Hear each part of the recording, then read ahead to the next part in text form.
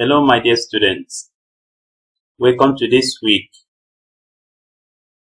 I will be studying a wonderful lesson on insects.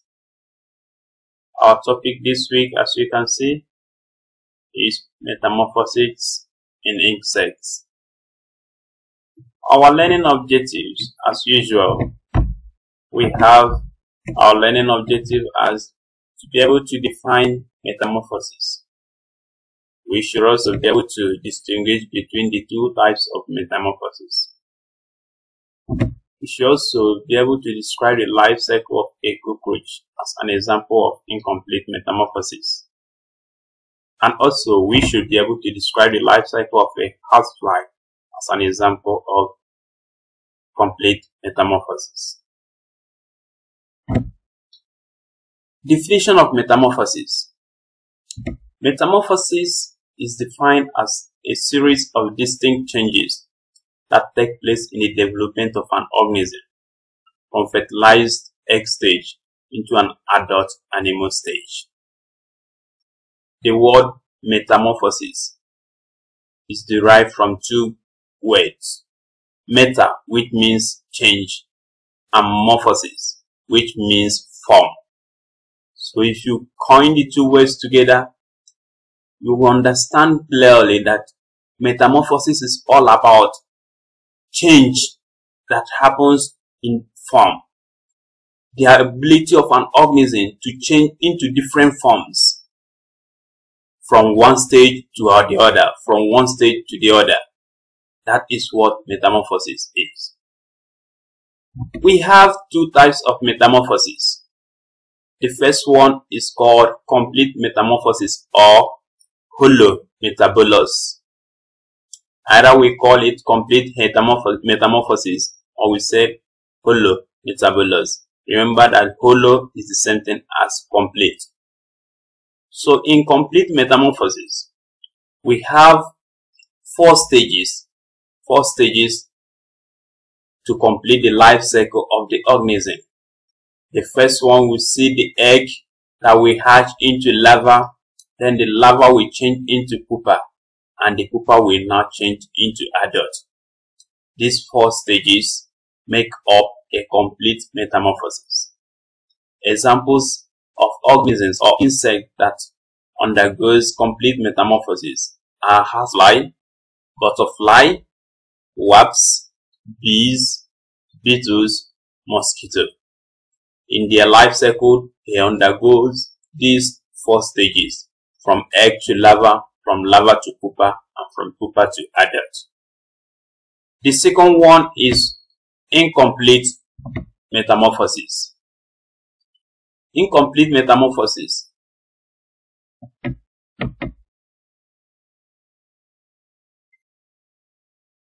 The second one is incomplete metamorphosis. In incomplete metamorphosis, we have three stages instead of four. The egg hatches into a nymph that resembles the adult, except that in the nymph you will see the absence of wings, and some of them, the gonads are not yet developed. So they are, and also the size of the nymph is always smaller than the size of the adult. So but here you see that there is no larva stage, and there is nothing like pupa stage too. You only see egg, from egg you see nymph, from nymph you see adult. These are the three stages that are involved in an incomplete metamorphosis, or we say that it's a hemimetabolous. Remember I said earlier that complete metamorphosis is called holometabolous, while incomplete metamorphosis is called hemimetabolous.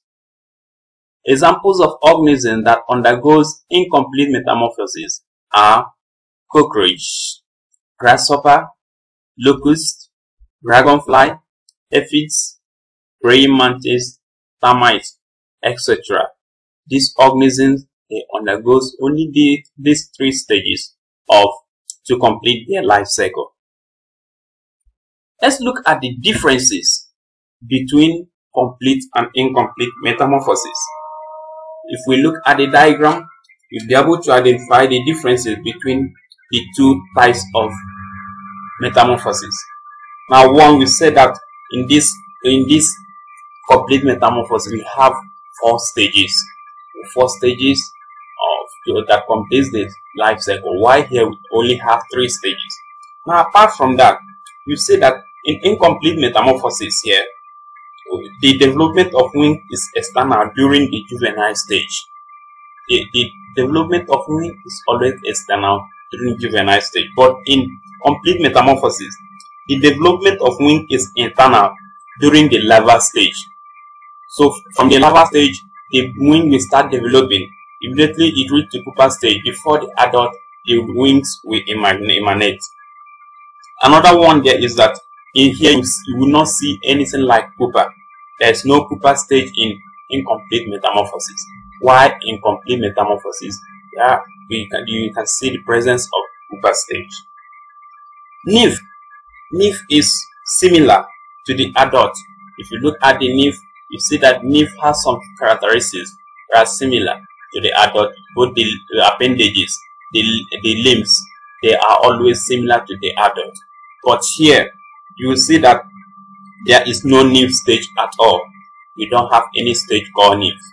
Now, again, look at this incomplete metamorphosis. There is nothing like larval stage, but here we have the presence of larval stage.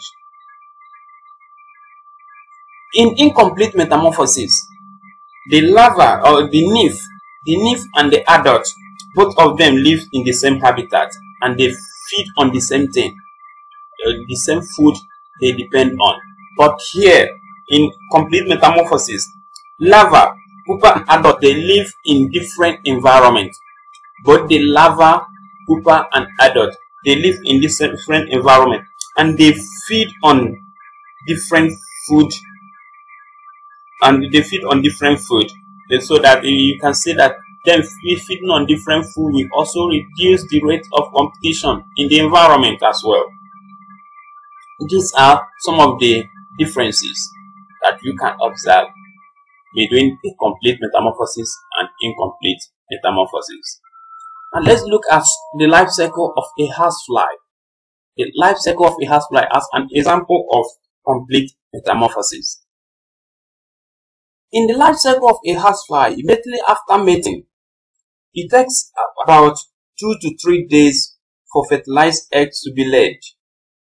The laying of eggs always takes place in the daylight. During this time, the female alights on the material to which it is attracted. So the materials will always be a decomposing matter or any organic matter such as human or animal feces.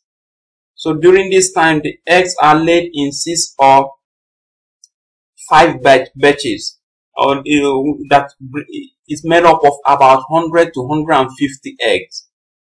So these eggs, they are in a banana-like shape. They always hatch in about 6 to 12 hours depending on favorable temperature. And during this time, they will hatch and form a larva that is called maggot. Now the larva has a head bearing hook mandibles. The hook mandibles enables it to tear its own food. Now apart from tearing its own food, the head can be withdrawn into its head. Eyes and legs are absent on this during this stage. There are about 12 segments in the body of the larva, and these 12 segments, the first 3 segments form the thorax, while the first thoracic segment bears a pair of spiracles. These spiracles are present on segment 12. Now the larva feeds continuously and hiding away from the surface. It molts about 3 to 2 times before entering into pupa. The process of passing from this larval stage to pupa is what we call pupation. The first stage that stops feeding and then migrates into an inactive stage. During this time, what happens here is that there is a lot of structural development. Internal development occurs during the pupa stage. It's shorter in length during this time than the larva. It is like a barrel shape. The skin of the pupa stage form the puparium. It becomes hard and very brownish in color. The anterior and posterior spiracles are always present during this stage. And apart from the spiracles, the pupa stage, just as I said earlier, is always called a resting stage, where internal reorganization of organ takes place. Now, after the pupa stage, you enter into the adult stage or imago. The imago emerges about 4 to 5 days in warm weather. So the puparium cap is forced to open. When it opens, the imago will emanate, will come out from it. If the fly rests until its wings are unfolded and body will hardens before it can be able to move. When it finds a partner and mate, the process of the female laying egg starts again and the egg will come out. So the life cycle keep on going round. So we can see that in the life cycle of a housefly, as a complete metamorphosis, we have the eggs, we have the larva, and we have the pupa stage, which is the resting stage, and we have the imago. And let's look at the economic importance of housefly. A housefly is a vector of various diseases like vector of virus, bacteria, and protozoa, which cause polio, cholera, typhoid, fever, dysentery, and diarrhea. A housefly also carried eggs of cestode and nematode to our food, causing worm infection. Since we have known the economic importance of housefly, what are the ways in which we can control the breeding of housefly? The first one, food must be properly covered or kept in fly-proof containers. Another one, rubbish and dirt must be destroyed and cleared off. Breeding grounds should be sprayed with chemicals such as deodorant to kill them. And also, fly-proof covers should be used to cover the latrines and pit to prevent flies from coming out from them. Let's look at the life cycle of a cockroach, an example of incomplete metamorphosis. The cockroach is an insect that undergoes incomplete metamorphosis. After mating, the male introduces sperm into the genital opening of the female. During this time, the sperms are stored in the sperm pouch until the eggs are released from the 2 ovaries. So, immediately the sperms are released from the 2 ovaries. As the eggs are fertilized by the stored sperms, fertilization is therefore internal in this organism. Now, immediately fertilization occurs, the fertilized eggs are arranged in groups of 16 inside pulse-like leathery. This leathery or hard egg case prevent water loss and give protection to the egg. The brown color of the egg blends to the environment so that predators or any other organisms will not destroy it. The rigid surface of egg case provides firm attachment to substratum. About 16 eggs or 15 fertilized eggs in each case are arranged in 2 rows of 8. So the female carries the egg case apart for some time in her abdominal pouch, depositing them on a dark place so that they can be protected.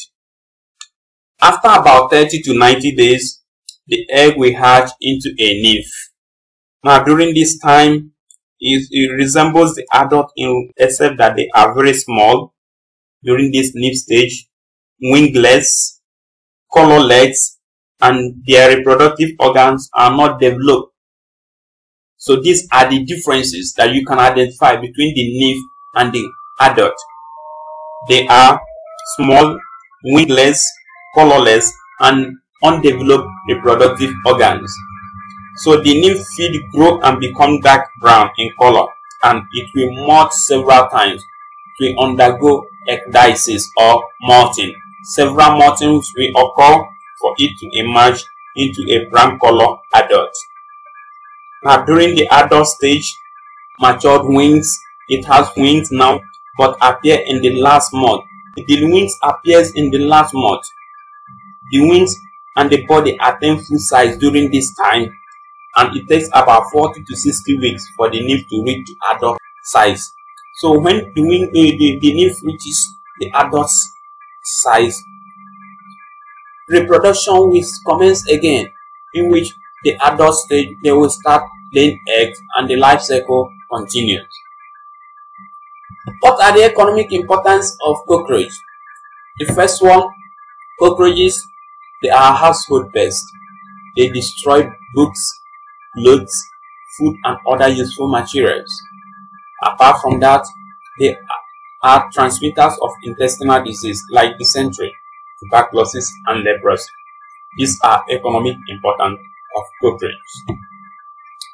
Their repulsive odor and dirty habitat make them a nuisance in our environment. So if you have a cockroach within you, you must always identify or know that you have a nuisance, because the organism causes a lot of nuisance in the environment. Thank you today. Next week we'll continue our wonderful lesson